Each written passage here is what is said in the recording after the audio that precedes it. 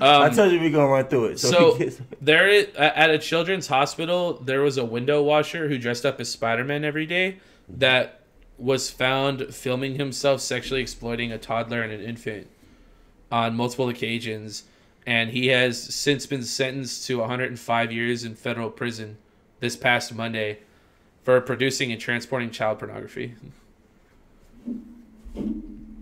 They called him Hospital Spider-Man.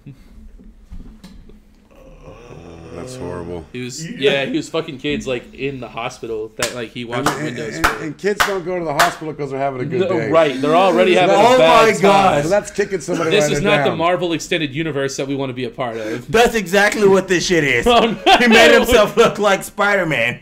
I'm Spider-Man. You like Spider-Man? Yeah, I want to sling some webs. Spider-Man's really nice, right? Like, look at this. Now bend over This real is quick called because Spider-Man Homecoming. is just trying to be nice right now. Let Spider-Man give you this spider. And we're like, hey, we selfies, right? We like selfies, right? Show me on the Get dolly. this spider real quick. Damn. Show me on the dolly where Spider-Man touched you. I told y'all I'm not trying to blame myself. What the fuck? Show me on the dolly where Spider-Man touched you. Where did Spider-Man touch you? Or was it Dang. Lois Lane? Come on now. 105 years in prison, though. That's long enough, right? I mean, if he's old enough, yeah. I mean, of course he won't get out of that. I think he's older, yeah. Well, yeah, he They can't be. probably can't- paroled him for like out of that 135, probably like he paroled like 110 or some shit. Like cool. he won't even be able to even parole like in time. Like, Yeah. They do it like, yeah, but that's still tough. That's not cool. Damn.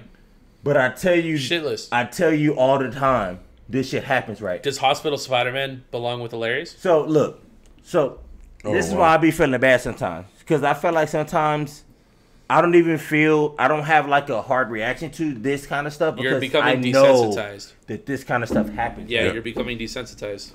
That's all they letting the world be. Yep. I mean, we talking about a motherfucker saying like, let somebody Like- break in your house, don't do shit, sit the fuck down and let them take everything and leave. Right. Come on now. What? Who the fuck would say yes to that? The OG. Come on, Skippy. Come on, Skill. I say This is why I be getting mad, bro, when it come to this shit, because I'm like, peanut butter. there's no way, bro. peanut butter and jelly. All this kind of shit is like, bro, there's no way. No but way. eventually, right, there will be a way. Right. And we're going to be those old heads, right, that are telling the young kids, Right. like, y'all sloppy, y'all do this, y'all do that, just like people told us to be like. I don't know. So have you ever listened to certain music or dressed a certain way, did something, and older people have told you, like, why you dressing that way, or why you listening to that, or why you doing that? I've never had That's how that I go. influence, but I know I'm familiar with it. Yeah. It happens all the time. Yeah. But that's just how I go.